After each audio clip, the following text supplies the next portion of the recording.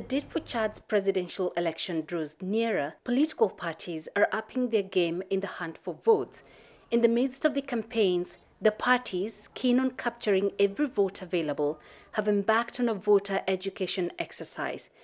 Noticeably taking the lead on this has been the coalition supporting the interim president Mahamat Idris Deby, known as Chad Uni, or For a United Chad.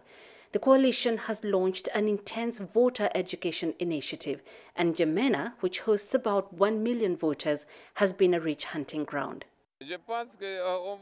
I can't say on camera how much money we have used, but we have invested a lot of resources, both financial and human resources, so that we can accomplish what we want.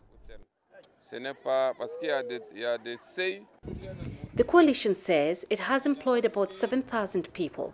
Their task is simple: enlighten the electorate on how to vote, where to put the mark for their preferred candidate, and how to handle the ballot paper to ensure it is not spoiled.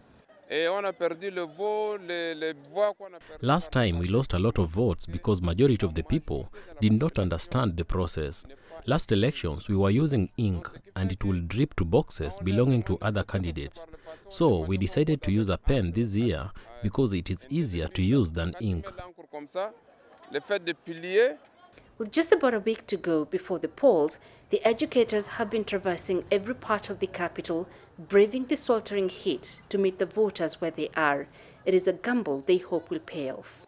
As Chad prepares for the presidential election, the ongoing voter education initiatives are empowering citizens and ensuring a well-informed electorate. They're also providing a platform for political parties to sell their manifestos more intimately to the voters.